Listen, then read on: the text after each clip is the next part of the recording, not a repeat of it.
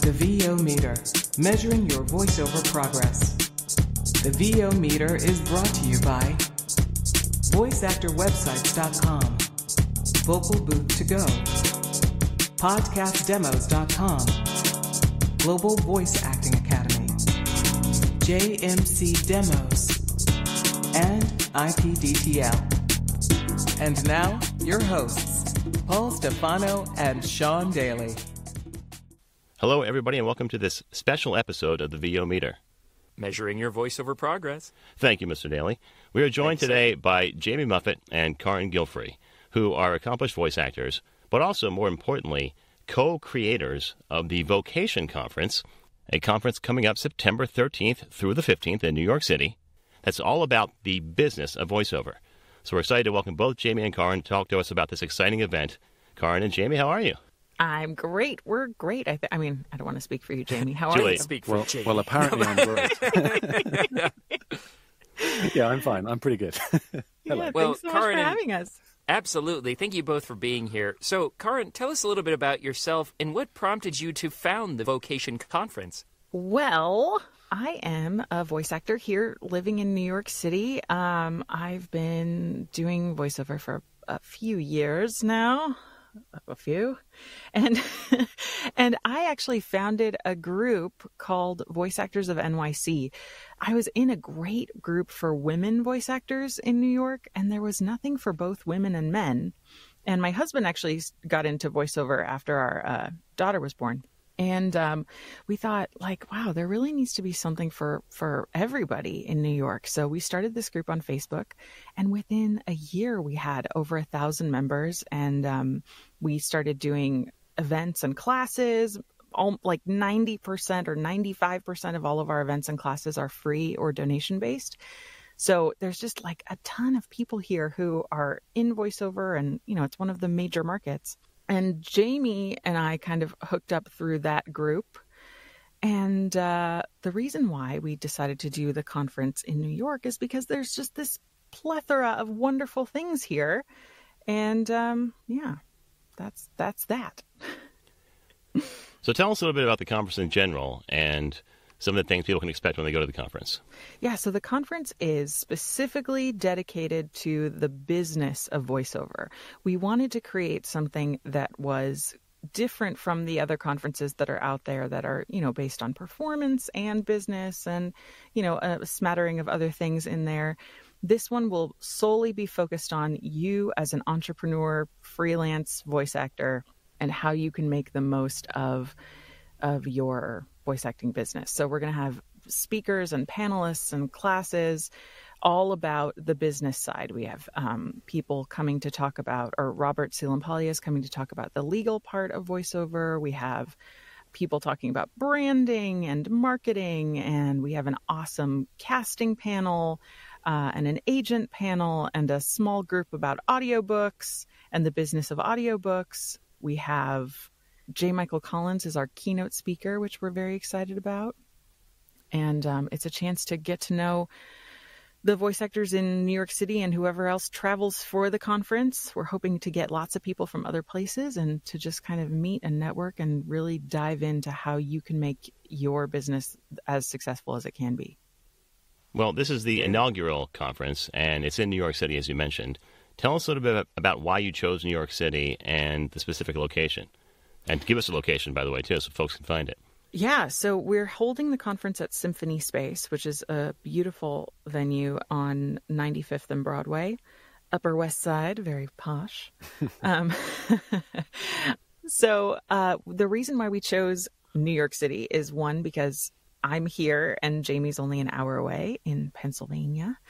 And I have this great group of all of these wonderful voice actors. And New York City is like the second biggest major market for voiceover. And there wasn't really a conference in New York for voiceover. There's APAC. And then, you know, there are some other smaller things that happen every once in a while. But there wasn't anything that was really like, this is the New York conference. If you've been meaning to get to New York, here's a reason. It's tax deductible. Come on over, right? So that's pretty much why. Very cool. So what exactly are you guys hoping for attendees to walk away from learning from the conference? Jamie, you want to take this one? Yeah, sure.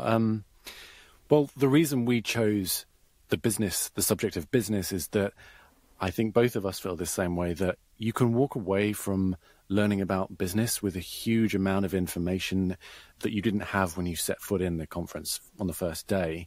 Conferences are fantastic, but conferences to do with any kind of creative art, like, voiceover or music or whatever, the creative side, you're not going to walk in not being able to do promo and walk out being a promo actor.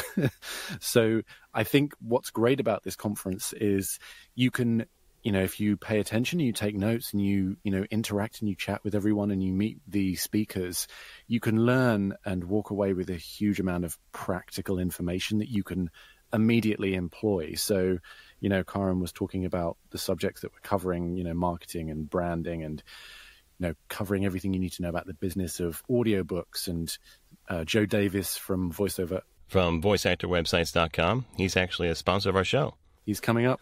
So all these things you can go home that following week and just plug into your business straight away and hopefully see results fairly quickly, because we didn't want to just do another voiceover conference. The conferences that are out there now, most of them are fantastic.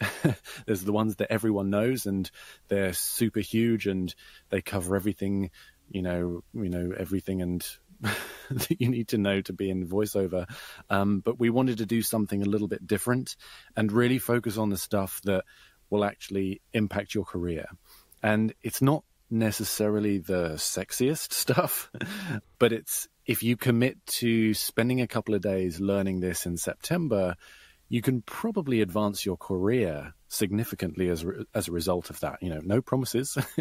It's all down to how everyone attacks this individually. But I think that's why we focused on this subject and why we think it's actually got significant value for people. I also want to say that I think often voice actors go into it, they start out as on-camera actors or theater actors, or like I was an opera singer at first. And you go into it with this idea that you are an artist, maybe, which you absolutely are. But there is a whole nother part of the business today that is so different from the days when you used to just have an agent and you went to the auditions that your agent sent you on and hopefully you booked it. And if you booked it, then you would sign the contract that your agent worked on for you and you would go to a studio and someone else would record you. It's so different now. We are so much more like freelance photographers, I think, than actors who work in that way still. A freelance photographer has to have their own equipment. They have to know how to use photo editing software. They have to know how to negotiate prices and figure out, how much to charge for a wedding versus doing a family newborn shoot. And we're the same thing, but, freelance photographers are still artists, and we are as well. And just knowing the whole business part of the job is something that I think needs to be focused on now more than it ever, has been needed. And particularly when you're starting this career, 99% of what you're doing is this stuff, is setting this stuff up.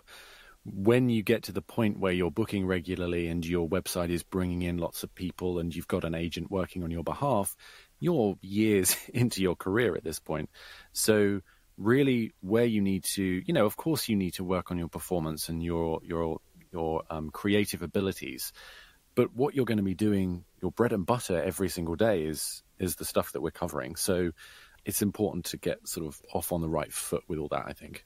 Yeah. That sounds incredible. I mean, especially nowadays, because like you said, people still have this antiquated idea of what a professional voice actor looks like. And people will be resistant when you tell them what is actually required. Mm-hmm. So, I mean, we all know. We all see the posts. but yeah, I mean, I think it's so important because very often people who finally accept, okay, maybe this is a lot more work than I thought it was, like you said, very often they have no idea what to do or what steps to take to build that solid foundation of self-marketing. So I think this is a really great service that you guys are offering with this conference. And, even people who've been in the business for a long time who started a certain way and now the business has really shifted, they can sometimes be, hesitant to jump into the new way. And so, it's not just for new people, it's for people who've been doing it a while too, if you want to learn more. Yeah. I like your analogy of the freelance photographer. In a lot of ways, it's kind of like operating a food truck too. Whereas you're focusing on the business, random.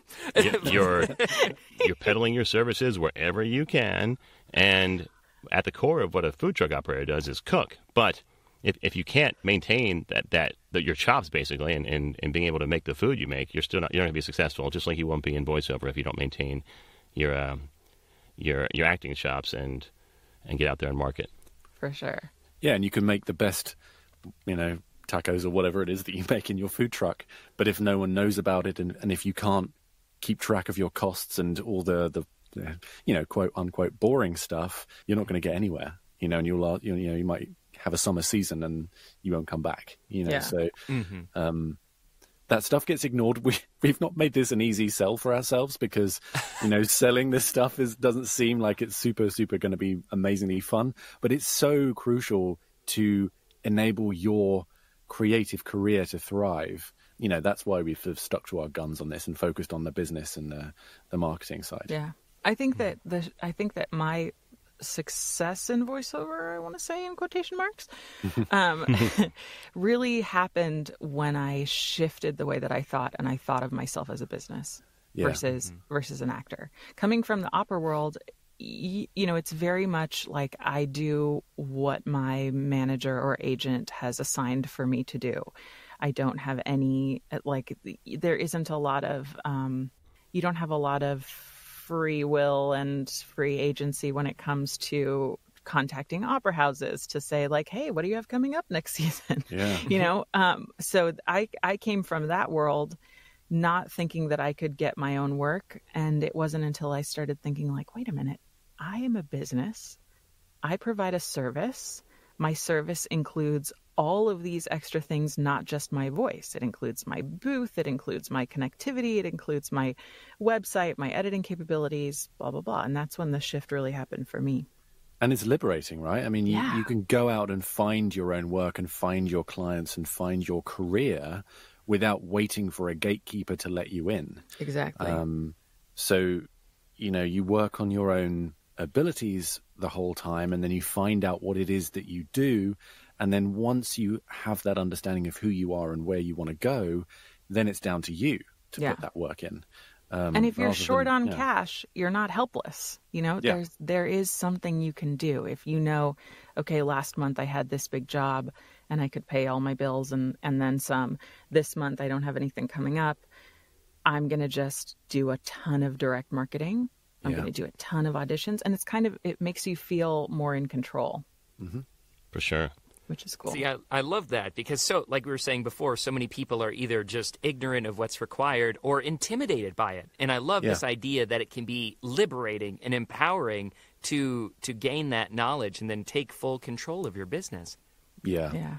I think if you have a quiet spell in voiceover, which happens to all of us occasionally, it really makes you reassess taking control of your own career rather than relying on the occasional big gig to come in, or you get used to having this weekly project or something and then it goes away and you're like, oh. So that liberation is vitally important to maintaining a consistent income and maintaining your sanity in a world where it can be quite unpredictable. You can actually gain control over a lot of stuff. Jamie, you mentioned not necessarily walking away with advancing your career from the conference right away. However, you do have several agents as presenters and attending the conference. Can you tell us a little bit about what their role will be, and was that a tough sell for this conference? Well, the agents are going to be appearing on a panel, and they're going to be sort of milling around, of course, before and after the panel. When are they going to be? When is the panel, Carin? It's Sunday before lunch. Yeah, Sunday before morning. our networking lunch. Yeah, perfect timing. So it wasn't too much of a hard sell because between Carin and myself, we know a few agents in New York, and actually, Jim Kennelly helped us as well. At Lotus Productions. Yeah, he's been a really great help finding us. Yeah, yes, and they're actually sponsoring that panel, which is pretty cool. Yeah, cool. So he's helped introduce us to some fantastic agents that neither Carin or myself knew. And I think we just explained the concept of the conference, and we didn't really have to sell it all that hard. We gave them plenty of notice as well. So, it was, and in terms of what we're getting out of it, I think we're really going to delve into what it is that they look for in prospective talent, but also what they look for when they work with talent and what is important to them to how the talent conducts themselves with them, but also when they're going out on jobs and working in studios or maybe connecting with talent on Bidalgo Call or, IPTTL or whatever it is. So all of the aspects of, being a working pro in the agent world and union and non-union, and how things are shifting as well. So I think that'll be an interesting discussion, I think. That's really agents are still a big part of the business and will be, I hope, forever. I get a lot of work from my agents. I love them. Yep. And I feel like we couldn't have a business conference and leave them out because they're such a huge part of, the voiceover industry. No, of course. I love my agents. Most of them have become really good close friends as well, so I'd want them to do well, obviously. Yeah. Yeah, definitely. We kind of hinted at it, and it's obvious that you're very passionate about what this conference is providing. But what about you two? What are you hoping to gain from hosting this conference? I love getting voice actors and people who are in the business together in one place. I think it is one of the most thrilling, inspiring experiences for me and hopefully for everyone else. In my group, we do huge events with like 50 people a couple times a month just to get together because, we're all in the same boat. And having a community of people who you see in person is just so cool and so important. So I'm just excited to get everybody together in one place and just to learn as much as we possibly can. There are people who are coming who I have never heard speak, who I don't know a lot about yet, but I know that they're awesome. And I really can't wait to meet them in person and for us to share our livelihood. Yeah, I mean, for me, up until a couple of years ago, I'd never probably would have wanted to do this. But moving out of New York, I moved to kind of the middle of nowhere. And so I had a studio and I invited local voiceover people around. And I got to know sort of the local voiceover community. And it was around about the same time that I started the podcast. So I was starting to interact more and more with other talent.